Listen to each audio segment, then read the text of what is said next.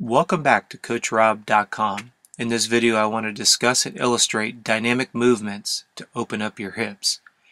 In this front-on view, you're going to notice that my upper body is standing still and that I'm just letting the weight of my leg swing forwards and backwards. And what I want you to notice is I'm not trying to kick a football, I'm not trying to throw any exaggerated effort into it. I'm simply letting the weight of my leg plus a little bit of inertia swing to open up my hips gradually.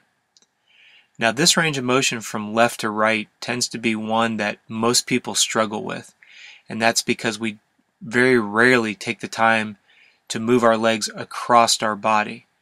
Now the muscles that get tight are your glutes, your quads, and deep muscles inside your hip. For example, piriformis is a muscle that runs deep through the hip.